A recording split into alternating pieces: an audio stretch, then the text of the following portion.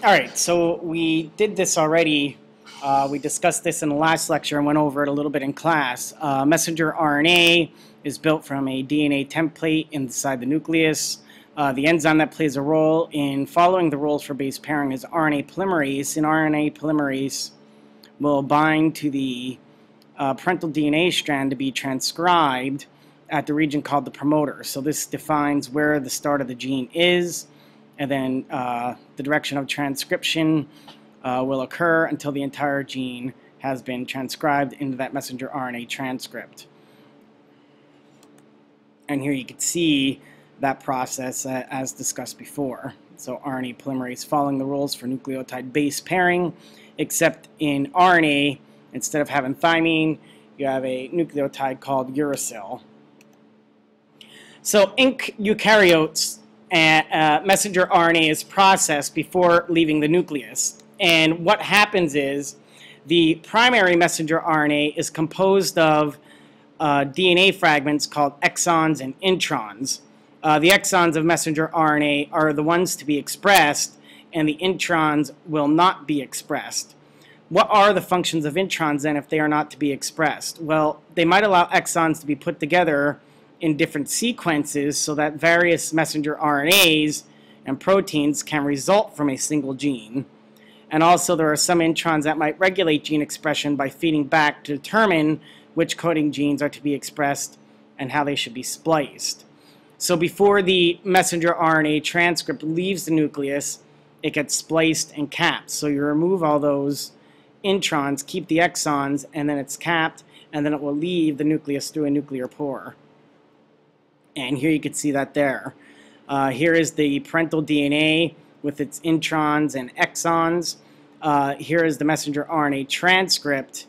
Here you can see it being spliced by a spliceosome.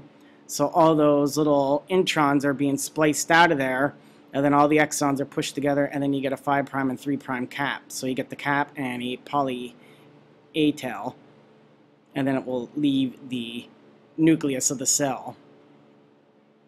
The next step is translation. And during translation, each transfer RNA molecule, here's another type of RNA called tRNA, carries a particular amino acid. So transfer RNA or tRNA molecules transfer amino acids to ribosomes. On each transfer RNA molecule, there is a region called the anticodon. And the anticodon is a group of 3 nucleotide bases that is going to complement the specific codon of messenger RNA at the ribosome. Remember that messenger RNA, when it's fed into a ribosome, is read in triplet code, and that triplet code is called the codon. There is this hypothesis called the wobble hypothesis, and what does that state? It means that the first 2 positions in a tRNA anticodon pair obey the AU or the GC configuration, but the 3rd position can be variable. What does this do? Basically, it helps to ensure that despite changes in DNA-based sequences, the correct sequence of amino acids will result in a protein. So if you look, here is the typical structure of a tRNA molecule where you have these hairpin loops. So the end of the tRNA molecule has the amino acid attached. This amino acid happens to be leucine. And then the tRNA consists of complementary or base pairing regions as found in each hairpin loop here. The end of the tRNA molecule contains the anticodon. So if you look, the tRNA anticodon here is GAA. As the messenger RNA codon comes in place, that complements CUU. So when CUU comes into the ribosome, that tRNA molecule will match up with GAA, and the amino acid to come into play there would be leucine. Do not get confused the anticodon and the codon. When you're using your genetic code, you're going to use the messenger RNA codon to determine which amino acid will come into play there. So if you look, here you look at a tRNA molecule, here would be the amino acid end, down here would be the anticodon end, if you're looking at a space-filling model of the tRNA. The next type of RNA molecule that plays a role in translation is ribosomal RNA, also abbreviated rRNA. it is produced from a DNA template in the nucleolus of a nucleus. So remember, in the nucleolus is where ribosomes are found. Well, ribosomes are made in the nucleolus, and that would be rRNA. A polyribosome is several ribosomes that are often attached to and translating the same messenger RNA molecule. So, if you look at ribosome structure, here you have it. Here you have a small subunit in the ribosome. Here's the larger subunit. And you have 3 different tRNA binding sites, and we'll look at those sites a little bit later. So basically, when you look at the overall steps of translation in protein synthesis, you have initiation, you have elongation of the polypeptide chain, and then you have termination. Initiation will be started when you have that start codon come into play, AUG, and then you'd have elongation as each codon is read, bringing in the corresponding amino acid, and then termination is when one of the 3 stop codons come into place. So initiation. Initiation begins with the process of polypeptide production. Initiation is the step that brings all the translation components together. So you get the small ribosomal subunit, you get the large ribosomal subunit, and inside you have the 3 sites. You have the A site, which is the amino acid site. Then you have the P site, which is the polypeptide site. That's where the polypeptide will be built. And then you have the E site, which will be the exit site. Elongation, a polypeptide increases in length 1 amino acid at a time. And here you can see that primary structure of protein being built. Each amino acid there represented by a different colored sphere. And the bond between those adjoining amino acids would be a peptide bond that is formed after a dehydration synthesis reaction. So here you can see the overall review of the gene expression. 1, the DNA nucleus serves as the template for messenger RNA. Messenger RNA is processed before leaving the nucleus. That would be transcription. As the messenger RNA leaves the nuclear pore, it binds to those small and larger ribosomal subunits. The messenger RNA moves to the cytoplasm and becomes associated with the ribosome. tRNAs with anticodons carry the amino acid to messenger RNA. During the initiation, anticodon-codon complementary base pairing begins as the ribosome subunits come together at a start codon. And there you can see that start codon being AUG. And then eventually, during the elongation stage, the polypeptide synthesis takes place 1 amino acid at a time.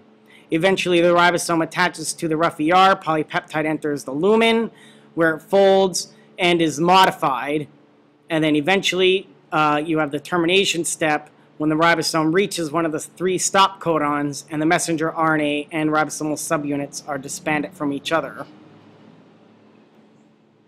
So, participants in gene expression. You have the DNA, which contains the genetic information. You have messenger RNA, which has the codons. You have tRNAs, which has the anticodons.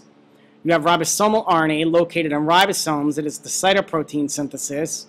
You have the amino acid, which is a monomer of a polypeptide. And then, of course, you have the polypeptide itself, which could be an enzyme, structural, or secretory protein. Amino acids joined in a predetermined order based upon the sequence of nucleotides in the DNA of that gene. Now, a look at mutations. How do mutations alter this entire process? Mutations in general are changes in the sequence of DNA nucleotide bases. So a genetic mutation is a permanent change in the sequence of bases in DNA. 2 basic types of mutations are point mutations and frame shift mutations. A point mutation is a change in a single DNA nucleotide and therefore a change in a specific codon. So you're changing 1 nucleotide at a time. A frame shift mutation could be very detrimental to the building of a protein because it occurs when 1 or more nucleotides are either inserted, you have an addition of nucleotides, or deleted. Removal of nucleotides from the DNA. So a point mutation, if you look, you could have point mutations ATA, ATC, GTC. Basically what happens by by changing that, you change the messenger RNA, and you could either change the messenger RNA where it still codes for the same amino acid, or you could have it code for a different amino acid, which would lead to a faulty protein, or you could have a really bad effect on it and change what would originally code for an amino acid now will code for a stop codon. And we'll talk about mutations in your worksheet in more detail. So many agents can cause DNA mutations. Some mutations are spontaneous, while others are due to environmental mutagens. And an environmental mutagen is an environmental agent that increases the chances of mutations. Such are carcinogens, which can lead to cancer. So carcinogens are cancer-causing agents. Tobacco smoke contains a number of organic chemicals that are known carcinogens. Some chemicals can be carcinogenic. UV radiation, exposure to sunlight, tanning beds, so on and so forth, are known environmental mutagens that can lead to cancer. Transposons are jumping genes. This idea came about from Barbara McClintock, and basically transposons have the following effects. They are involved in transcriptional control because they block transcription, and they can carry a copy of the host genes when they jump, and can be a source of chromosomal mutations such as translocations, deletions, and inversions. If you go back to the very beginning lecture of this unit study, when we discussed these types of deletions, inversions, and translocations in chromosomal mutations, this is where they come into play. We didn't really talk about those yet, but that was that lecture from the end of our previous chapter. So basically, they can leave copies of themselves in certain host genes before jumping and being a source of duplication. They can also contain one or more genes that make a bacterium resistant to antibiotics. The last thing we have to discuss, and we'll do it in class, is a basic overview of DNA packing, especially with that in the eukaryotic cell, and we'll do an in-class discussion on that after we finish going over translation and these various types of mutations and transposons. This is our last major lecture for molecular biology of a gene. Have a great day.